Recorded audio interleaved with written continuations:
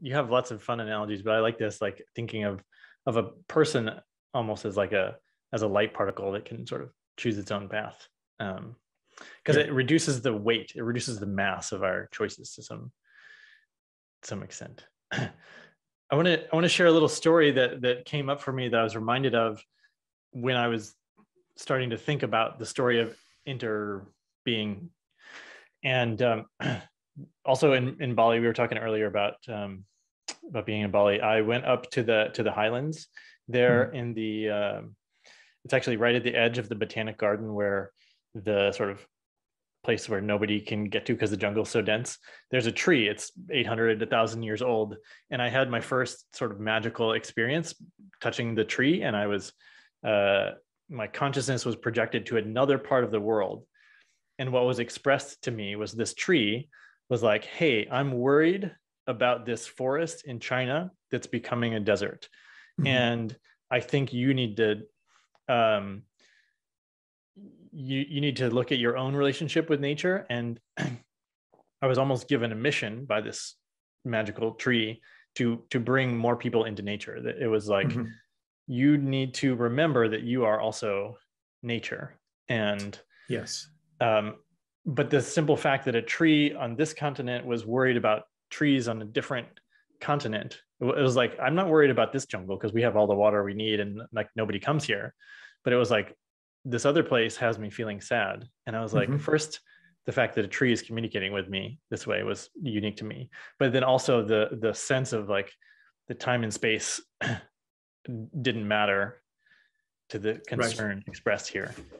Yeah, like all this stuff, all this philosophy we're talking about, interbeing, separation, and so forth, it pales in importance compared to the kind of experience you're talking about right now. What you described is, in a way, I would call it a medicine story.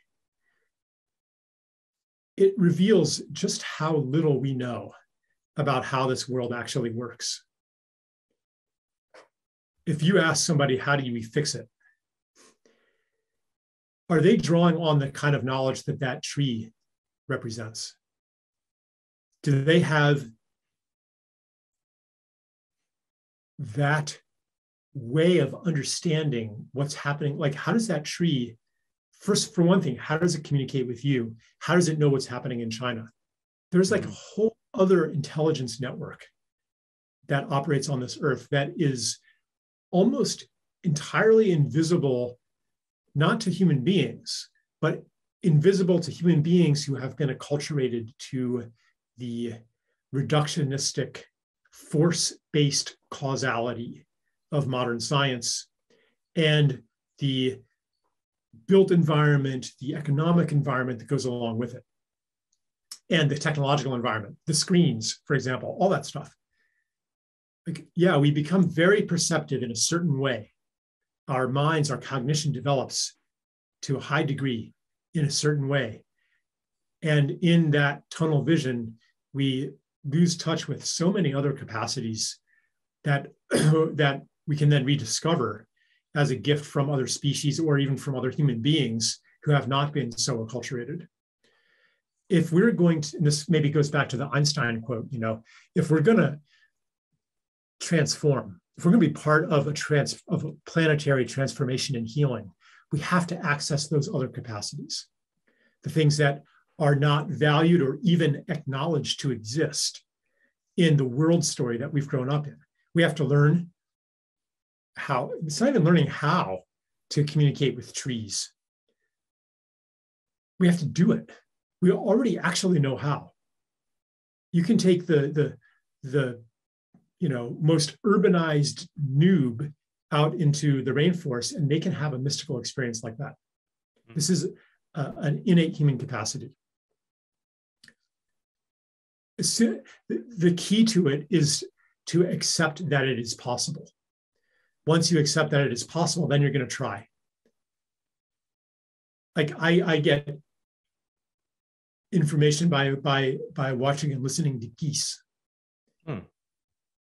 They fly. There's a lot of them here in Rhode Island. They fly overhead all the time, and they're honking. You know, now, why are they honking? so much as they're flying. The Darwinian reductionistic evolutionary biologists would be like, well, okay, why are they wasting all that energy? Flying is pretty tiring. Are they signaling dominance? Are they like, what are they doing? You know, other interpretations do not occur to that mind, that they are channeling the joy of life and they cannot hardly even contain it. That they love the sound of their voice and they love listening to each other. Like there's so many things that we just don't think of. And nor do we suspect that the pattern of their calls transmits information about where they have been and what they have heard and seen, that they are interwoven into the tapestry of all being.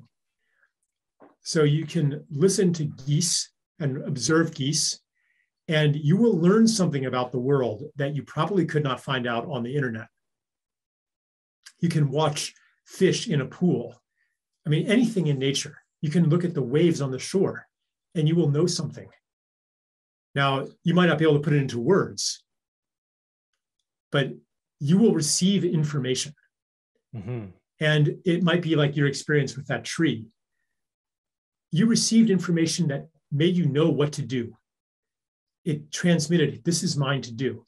It may not, now in this case, maybe your rational mind could have made sense of it. Well, forests are important, carbon sinks, and we gotta, you know, whatever. Like your mind can make sense, but come on. That's not what was happening. That was your mind's justification of it. But that's not where the information came from.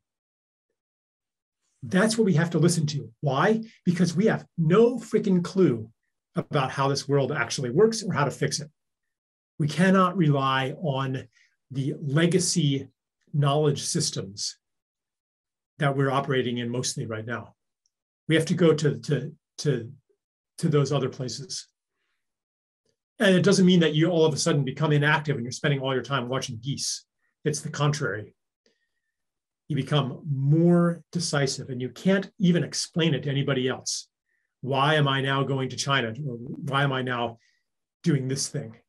You can't necessarily explain it because the terms of explanation are foreign to that way of thinking. The only explanation you could be like, you could say, go spend a couple hours watching geese and you'll understand. That's not an explanation. It's an induction into a field of knowledge.